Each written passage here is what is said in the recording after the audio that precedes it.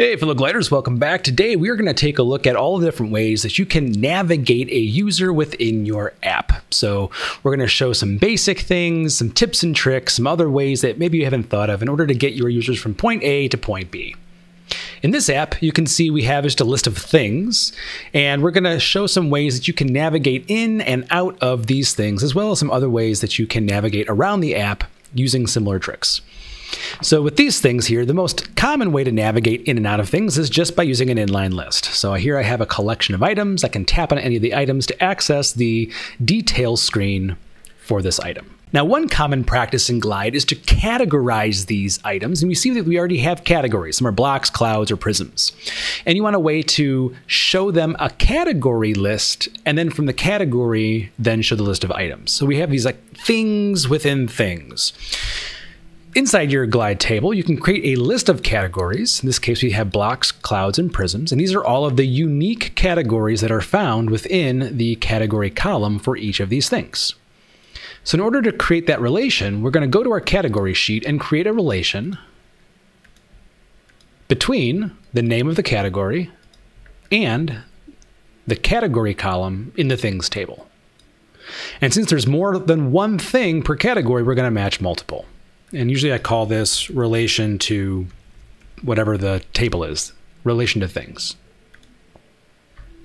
All right, so let's go ahead and create a new tab here, and we'll call this tab Categories.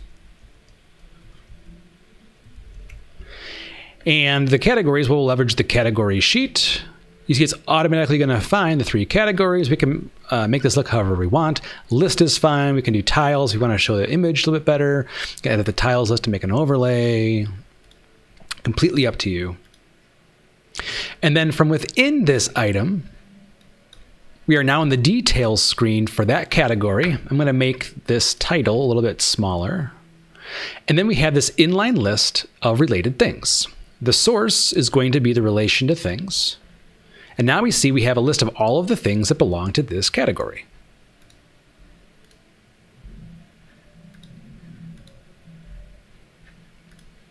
All right, there's some times where maybe you want to display things and categories on the same screen.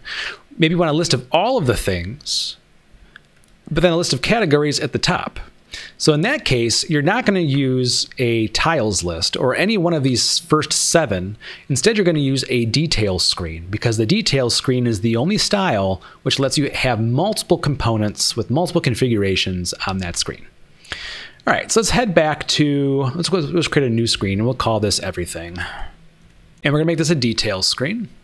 And whenever I make these types of screens, I like to source the screen based off of the user sheet. And the reason being is because sometimes we want to offer a way for our individual users to have a customized experience, where one user can see things one way and a different user can see things a different way. And the only way to make that happen is to use user-specific columns. And so if you source your sheet off of the users table, then inherently this screen is going to be user-specific. So I'm going to source this off of the user sheet. And whenever you do that, you want to make sure you go to Options, Filter, and set it where email is the signed-in user. That way, every single user is going to get their own version of the screen. All right, now I don't want to use this as a user profile screen, so I'm going to trash anything related to me. And instead, I'm just going to put some inline lists on here, where the first inline list is going to be a list of categories. And the second inline list is going to come from the table of things. So now we have a list of all of our things, and our image can be the image here. Right, and the categories can be a list of categories, and instead I'm going to do a tiles like this, but I'm going to set it to too wide and make it horizontally scrolling. So that way they can scroll across all the different categories. Okay, so already you can see we can create some really interesting looking screens here that have a variety of layouts to keep the user visually interested in the screen.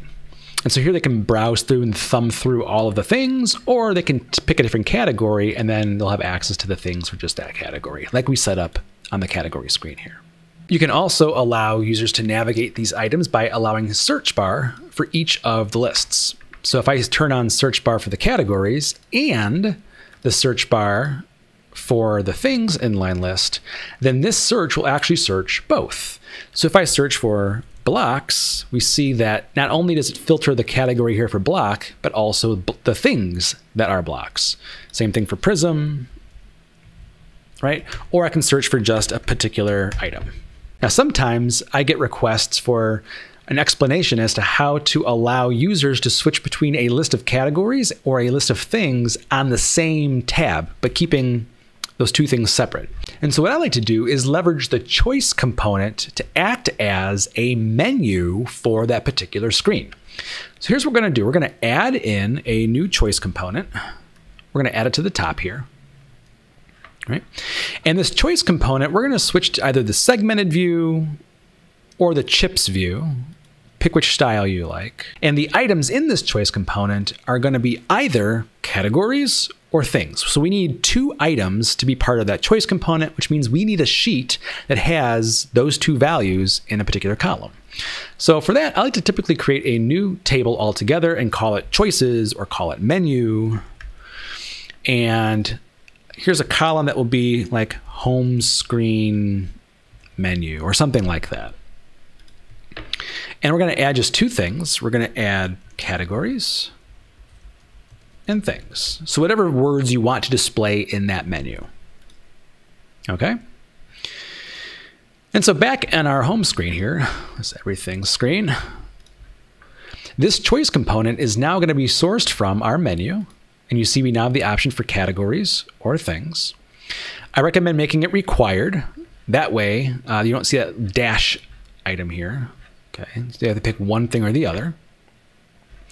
And if you have lots of things, I recommend using the chips view. If you only have a couple of things, the segmented view is nice because then it will fill up the entire width of your screen here. Okay. Typically, I don't give this choice component a title, so all they see is just this way to select two different things. And then what you do is you add visibility condition on the components of this screen so that the components that you want to display are going to be dependent on whatever the user is selecting. Okay, so this choice component, again, is going to be written to the, oh, we need a choice for that. Okay, so we're going to create a new column called menu choice.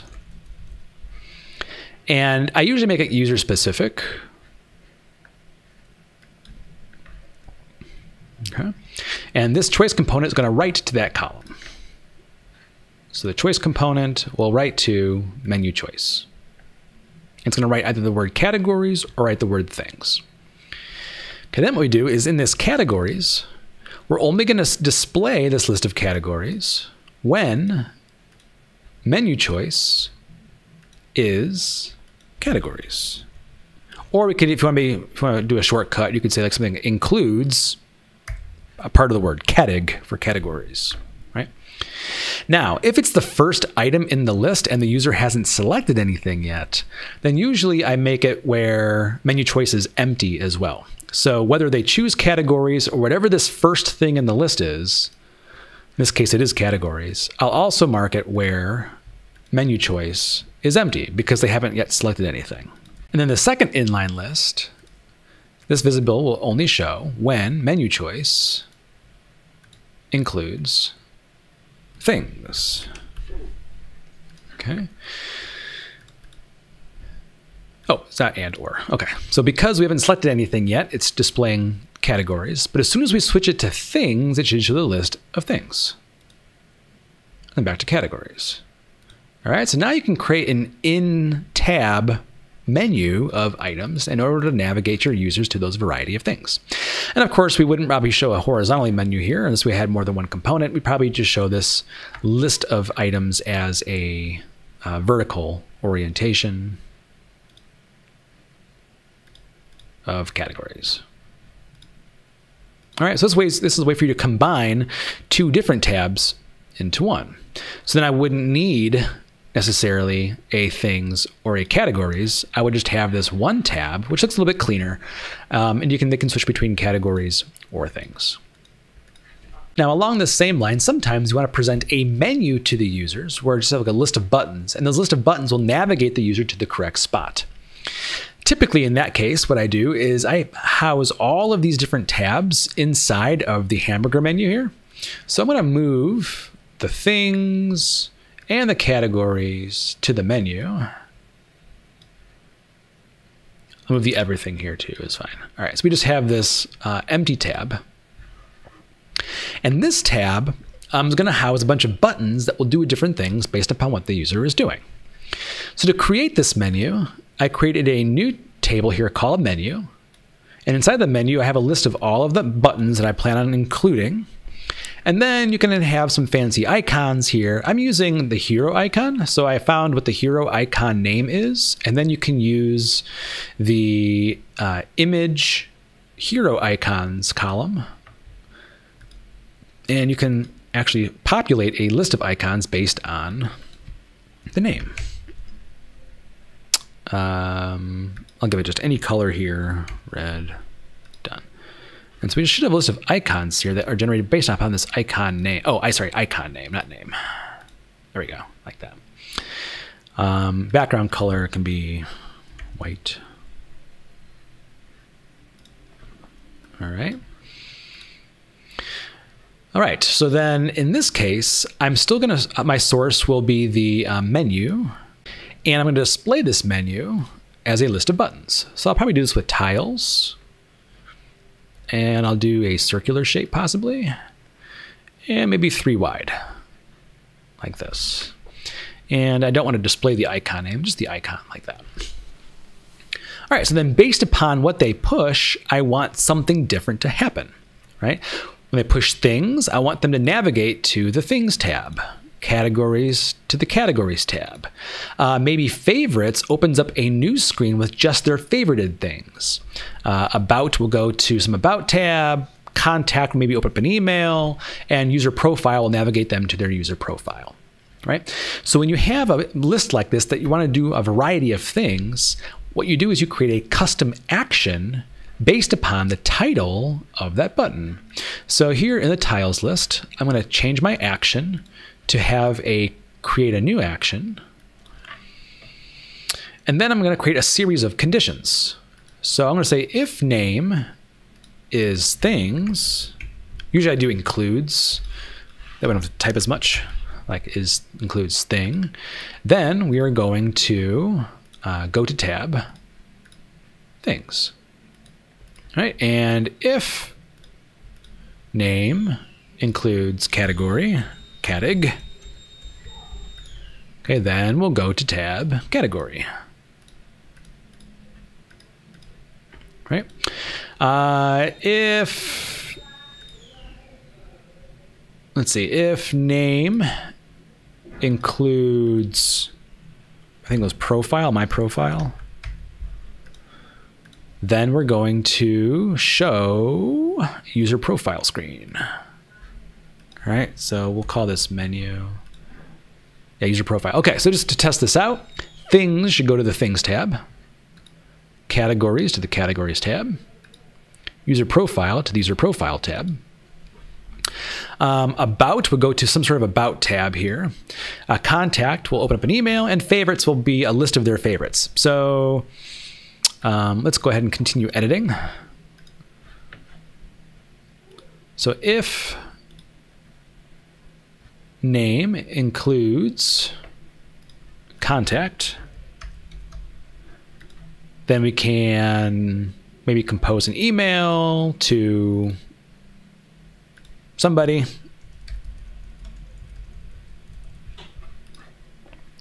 If name includes favorites, then we will show a new screen from the things list, maybe. And then maybe we haven't built out our about screen yet. So we'll say if name includes about, then we'll show a notification.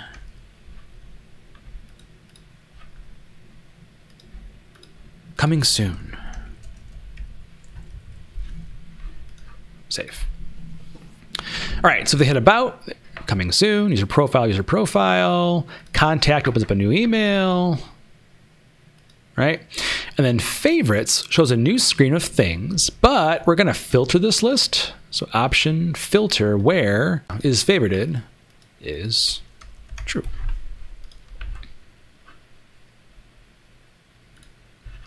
Okay, so we favorited these two things. All right, so we can come to things, come to Brixio, favorite it, back, go to favorites, and now Brixio is part of my favorites.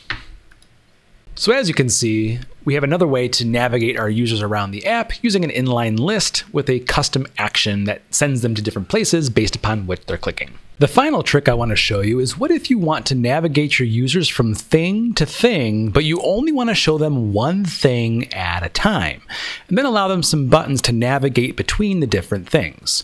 Now, Glide does have an inherent style that lets you do this. This is the swipe style.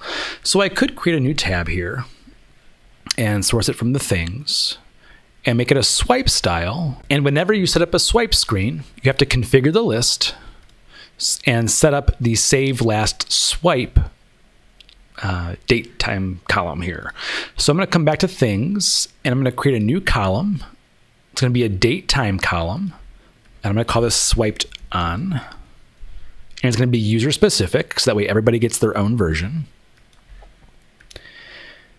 Okay, I'm going to edit the swipe list, and the save last swipe will be the swiped on. And so now users can swipe through the various items one at a time. Okay. Now, if you want to provide the same kind of experience without using the swipe style, then you have to build it yourself. And typically what I do is I like to use buttons to navigate users to and from different items. The easiest way to do that is using numbers. We can give a number to each thing, and then we can increment a number or decrement that number, and then based upon what number they're currently at, relate it to that numbered thing. Let me show you what I mean. So in this list of things, I'm going to create a new row here. Oops, sorry, not a new row, a new column. And we'll call this row number. If you have a short list of things, you can just do this manually. Make it a number column here. And then just enter in the numbers. 1, 2, 3, 4, 5, 6, 7, 8, 9, or so forth. Okay. If you have a list of 1,000 things, you don't want to have to type 1,000 numbers. The trick that we've learned here is that you can auto-populate this row number by first creating a lookup of all of the different items and making sure that they're unique. So if you want to have a unique list, make sure you have a row ID attached to this table. All right. And then I can do a lookup of whatever your unique ID is. In this case, it is the things row ID. And I usually call this like all row IDs. And you see this is an array of all of the row IDs that exist in this table. And then we're going to find which row this specific row ID is on based upon the array that was created. And this is an array find element index column. And so we're going to choose our all row IDs and we're going to find the row ID within that array. And you see it auto-populates a number. In this case, 0 through 7, which is close to 1 through 8. It's just that it starts with 0 rather than starting with 1. Okay. All right, for our purposes, I'm just going to use this row number column because I've already populated it. All right, so the next thing we have to do is figure out which number we're currently on. So in the users table, I'm going to create a new column here called, let's call this thing navigation. It's going to be user specific, and I'm going to make it a number column.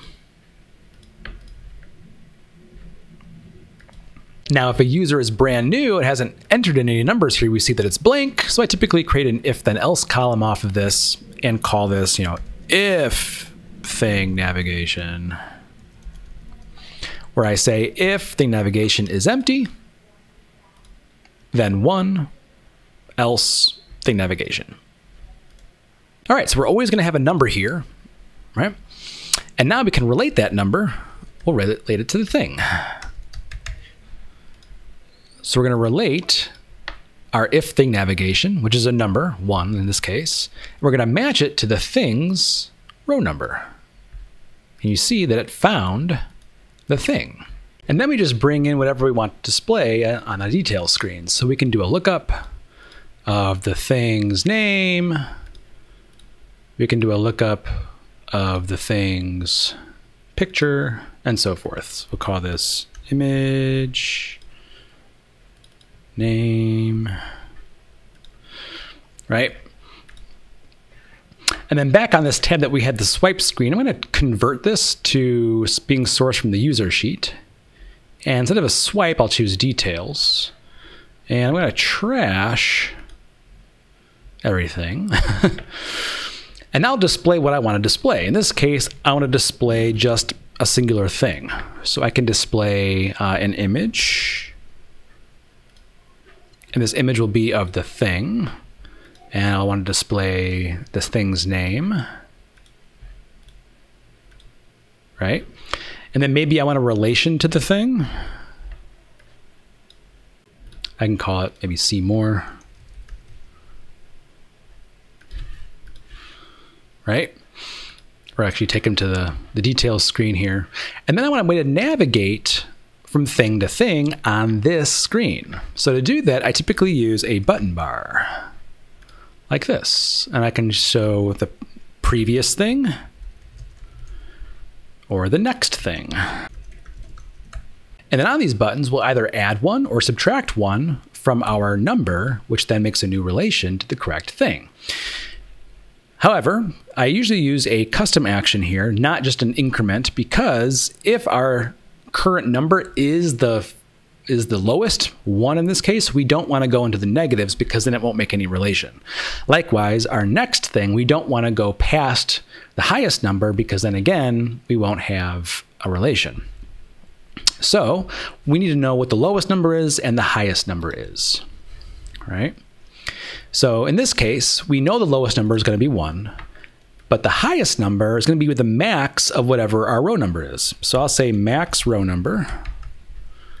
This will be a roll-up column, and we're going to choose the thing's row number, and we're going to calculate the maximum. In this case, it's 8.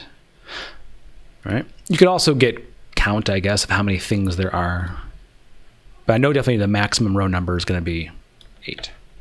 All right, so then as part of this button bar here, we're going to choose the left action to be a create a new action. And we're going to make sure that our if thing navigation here, okay, if thing navigation is greater than 1, that must mean we're at 2, 3, 4, 5, 6, 7, 8, and then we have enough space to go back a screen. So as long as it's greater than 1, then we will increment our thing navigation by -1. Okay, else we do nothing. So we don't even need an else here. Okay, we'll call this -1. All right, what's kind of cool is that because right now our thing navigation is 1, it doesn't meet the condition and our previous thing button is disabled, which is awesome because that means they can't go back. The button's disabled, but they can still see that there is a button to push if and when that number gets incremented. All right, the next thing, same thing. So for the next thing, our right action, we're going to do a custom action. And we're going to check to see that as long as the if thing navigation is less than our maximum row number, then we can increment +1. Else nothing. We'll call this +1. All right, so by pushing next thing, right, we should add 1 to our thing increment, which then makes a relation to the second item in our list. There we go. So there's thing 3, thing 4, thing 5, thing 6, thing 7. We can do one more, thing 8, and now our next thing button is disabled because we are on the maximum value.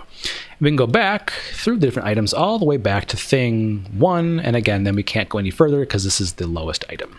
So again, another way to navigate your users across multiple things using some button bars and some fun relational magic. So hopefully you've learned something new about how to navigate users around your app. There are a variety of methods. I use all of these at various times, depending upon what I'm trying to accomplish. If you have any questions or need any assistance, feel free to leave me a comment below or reach out to me at Twitter @rpetito. And as always, thanks for watching.